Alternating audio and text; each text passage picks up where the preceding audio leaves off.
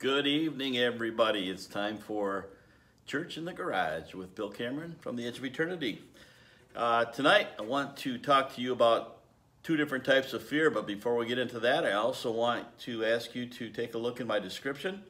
You will see many of the friends on YouTube that have channels that I support, and I would really appreciate you taking a look at those channels. They're full of great topics and great information, especially for those of you who enjoy working on hot rods and motorcycles and bikes and other fabrication projects. So please take a look at that. Like them and subscribe to those channels, please. It'll definitely be worth your while. You'll be kept up to date that way on things that they're doing and be able to learn some good stuff along the way. I'd also appreciate it if you would like and subscribe to this channel. This channel focuses on hot rods, bikes, and God. Those are the three things we really talk about mostly here. So anyways, tonight we're going to talk about fear. And hope you find this informative, because fear is one of the biggest things that we deal with in our lives that has a negative effect upon us. So with that said, let me ask you this question. Are you afraid? Are you afraid of something? Is something bothering you so much that it keeps you awake at night, that it distracts your thought process during the daytime because this thing is on your mind that's really troubling you? I think it happens to all of us. If I have to be honest, it happens to me. I've had times when I've had things that bother me, and it really can affect you as a person, your relationships you're in, your family life. And this is an important thing to understand. What is a healthy fear and what is an unhealthy fear? So I wanted to talk about these two types of fears tonight. A buddy of mine said, I want to read this because I want to get it right. You know, there are some sins that the love of God just won't get out of me. But the rest of them, the fear of God will get out of me. So there is this healthy and unhealthy fear we want to understand. What does it mean to fear God? What does it mean to fear man? What does all of that mean? Now, I'm going to give you some examples of unhealthy fears, okay? One would be, how does an abusive husband control his wife?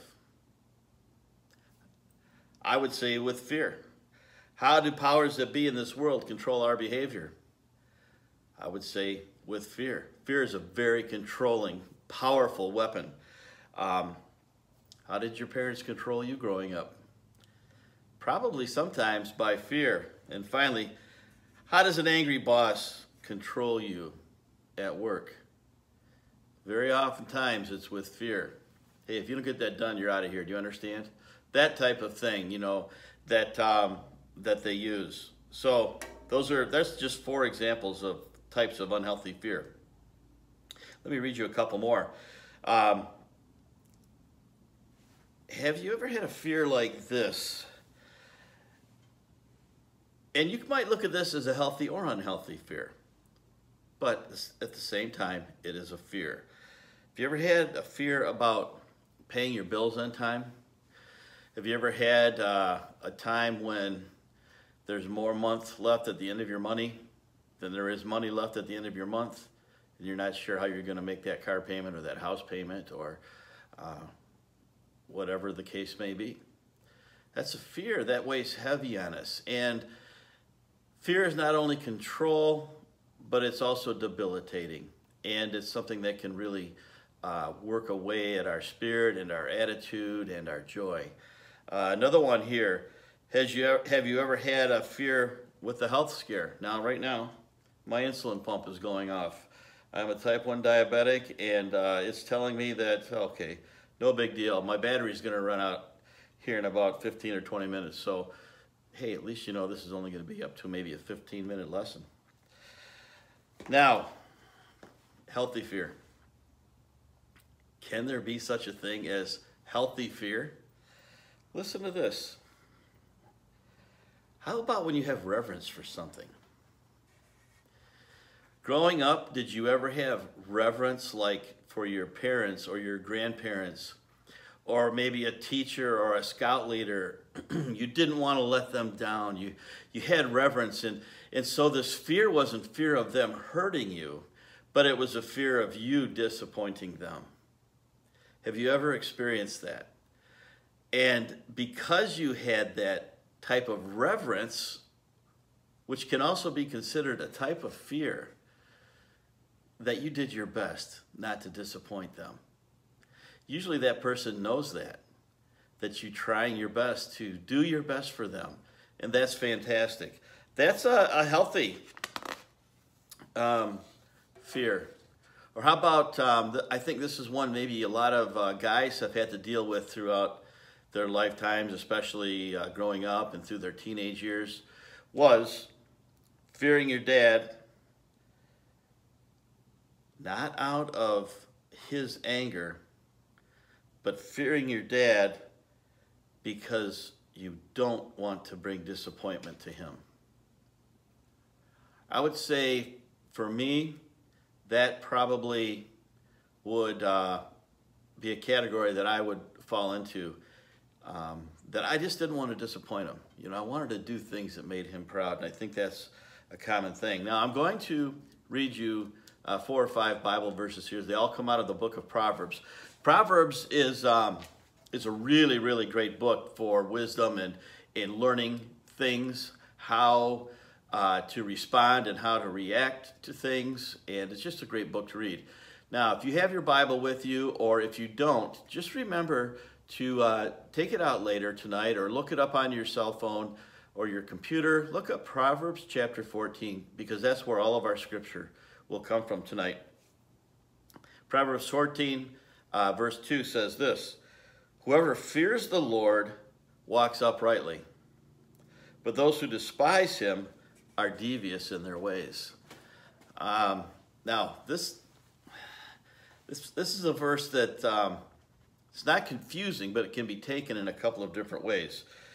Okay, whoever fears the Lord walks uprightly. That's that type of fear where you don't want to let him down. You know him. You have a relationship with him. At times we fall into sin, or we do something that we know that isn't according to his will, per se. It's nothing we know that he would want us to do. And so we do our best to walk uprightly before God. But sometimes we mess up. We don't want to disappoint him. And the good news with God is that he will forgive us. And when we ask him to forgive us, it's just gone. He doesn't remember it anymore. The Bible calls it separating your sins as far as the east is from the west. Okay, that's an infinite distance, right? How far is the east from the west when you push it all the way out? We have no way to measure it. It's so far. I think that's an important thing to understand. But those who despise him are devious in their ways. Like, what can I get away with? If I don't have a respect for God in my life, I might try to be a little bit more devious and try to get away with things to my benefit, but I try not to get too far over the line because I don't want to get caught. But like, my conscience doesn't really bother me. So that's 2 different kinds of fear. One that is a healthy fear and one that is an unhealthy fear. Verse 16 in that same chapter of Proverbs says this: "The wise fear the Lord and shun evil." I think that's common sense. If we're smart, we're going to fear God, because all he tells us when he's wanting us to not do things is to protect us, not to be mean to us. He wants to protect us from consequences that we may otherwise not really want to have to face. But a fool is hot-headed, yet feels secure. We've probably all had that feeling in our lives too. That doesn't bother me. I don't care. I've got somebody close in my life who doesn't like to work. He doesn't have a problem with borrowing money, begging, maybe driving from church to church saying, "Hey, I need gas money, I need food money, can you give me some money?" And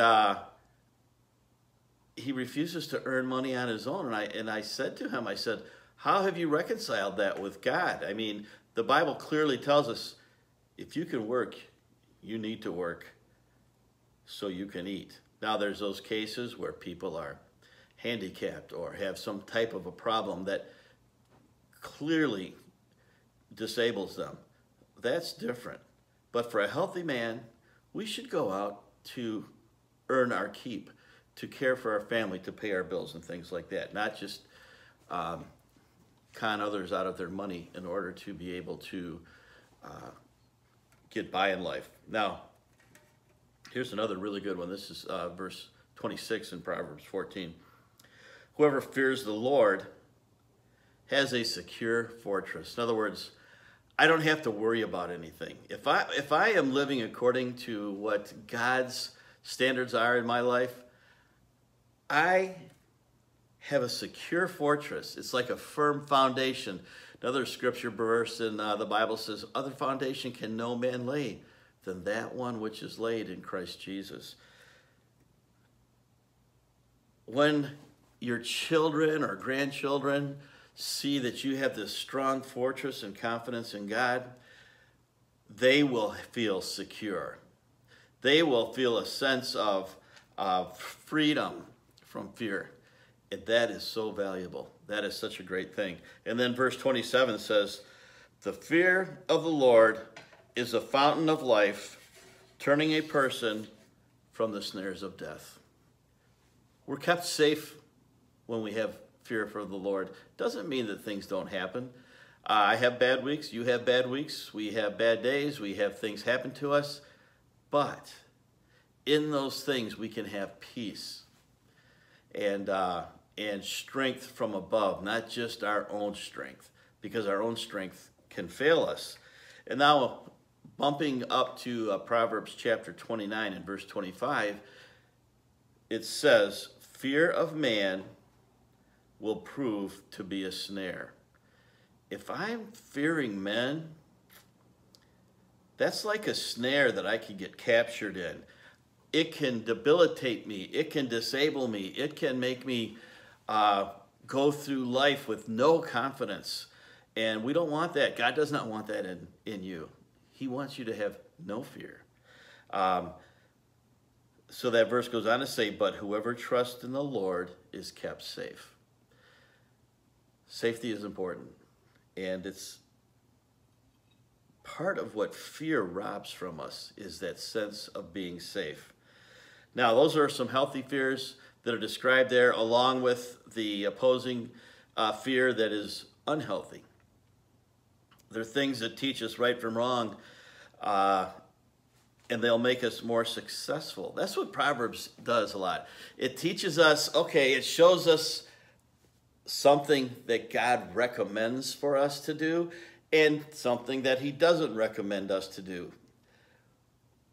This is a great book just to get life lessons from without having to make mistakes on our own. It's really a great, great book. You can read it in an afternoon easily. It's right next to the book of Psalms in your Bible. Psalms is right in the middle of your Bible, so you could find Proverbs right next door to that. Now, what's a good example of fear controlling us? How about COVID? COVID. To me, it fits this verse right here that says it's a snare. It's a snare. What were you told to believe all of these months over the last year and a half or so?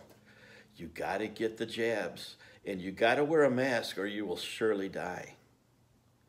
This is so contagious and so dangerous that you will not make it. So for the greater good of humanity, you need to do this. Set your own opinions and beliefs aside and do what we tell you, because it's the best thing for you. That's a snare. By the way, my wife told me this. She read this statistic online somewhere, and it was a reputable site that she goes to, and they said, I want to make sure I get this right. Did you know that over 10,500 people have either died or become severely handicapped from getting the jabs? Now, if you've got the jabs, I'm not saying you did something wrong. I'm just saying the message that we were given was not all that accurate or maybe even honest. So these medical issues that either cause death or permanent damage are very severe. They're changing over 10,500 people's lives from now till the day they die. Did you know that is more death and complications than every other vaccine given combined over the last 30 years? So when you're told it's safe, take it, or we're gonna send people door to door to double check to make sure you're vaccinated so you are kept safe and you're keeping your neighbors safe. Keep this in mind. What is this all about? We've been talking about Revelation, and we do need to get back to that book, but there's so many other interesting things as well to talk about.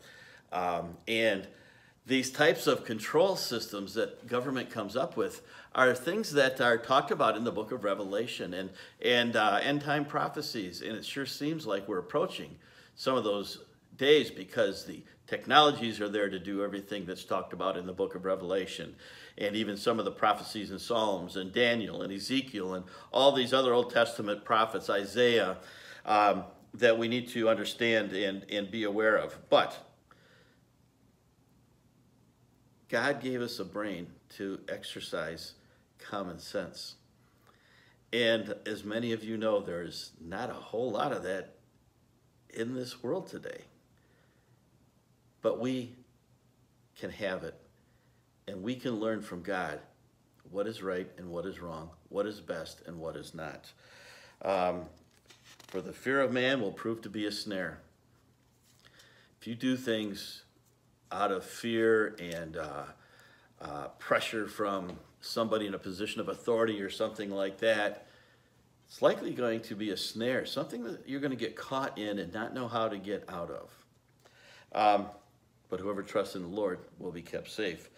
It is the fear of man that makes people compromise on what they believe. It is the fear of man that causes men and women to look to others and public opinion to know what to think. Okay? Kind of what we've just been talking about. So to fear the Lord is just simply to trust him. Believe what he says and then follow that instruction. What does that do? It keeps us out of the snare. These things that can get a hold of us and then not let go. Now, I'm just going to read to you a good prayer to say. Now, this prayer came from something called the Promise Keepers. I think it was in the 80s or maybe the 90s where this big Promise Keeper movement was going around the country to get men involved with the Bible and with their families and kind of re-engage this thing about faith. Here's what it says. Very simple. Help me to fear you, Lord, with the right kind of fear, so that I will not fear you at the judgment. If I fear you now, I won't fear you then. Think about that. If I don't fear you now, I will certainly fear you then. The Bible says it is appointed unto men once to die, and then after that the judgment. Just this past week, on Tuesday, I did a funeral for a very, very good, close family friend. And this guy was a fantastic guy. I mean, he was a car guy. He was a great engineer. He did a lot of really, really advanced things in the auto industry, and really was a well-respected person. And it was an honor to know him. This man did not fear. He just did the right thing. And it was great to see this person. There were a lot of people at the funeral. Many people spoke and talked about his influence in their lives. That's the kind of legacy that we want to be able to leave behind. This good legacy that says, hey, he did what was right, and he was successful. He was a good man, and we all look up to that.